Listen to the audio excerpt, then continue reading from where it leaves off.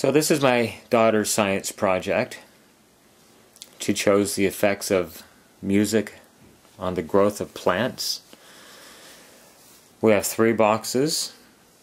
I'll show you the last 2 later. They're all 3 identical boxes. We've drilled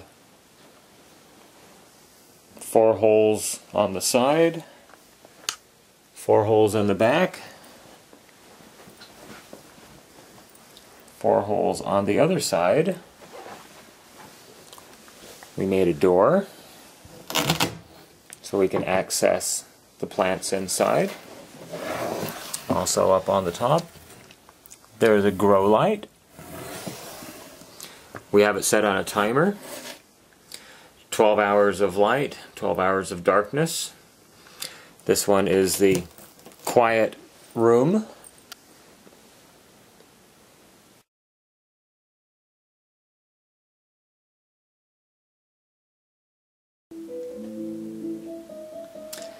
Here we are in the room with classical music. Same box, well, different box. Got the same holes drilled in the bottom of this one for ventilation. Same grow light up in there. The grow lights are all connected on a timer. The plants are tomato plants. We planted the seeds.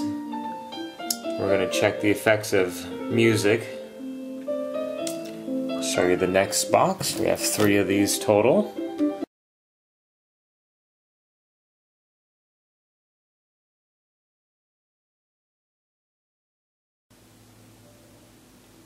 And then this is the last box.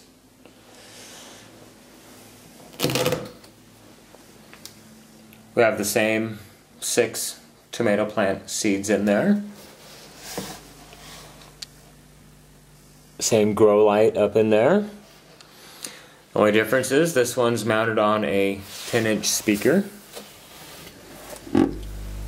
that vibrates at 50 Hertz to give the flowers a little bit of vibration, or the seeds as it may be in this case. This one's connected to a stereo receiver, and we have a audio generator generating 50 Hertz of sine wave audio into the receiver, and then ultimately into the speaker. Move the light. The speaker down here on the bottom. All 3 of them are designed identically. Same holes on the side. There's 12 holes total. We've allowed room for ventilation up here. They're all on a timer over here. So the lights get exactly 12 hours, or the plants get 12 hours of light and 12 hours of darkness. In addition, we'll try to, as soon as the seeds sprout, post some videos to show their progress.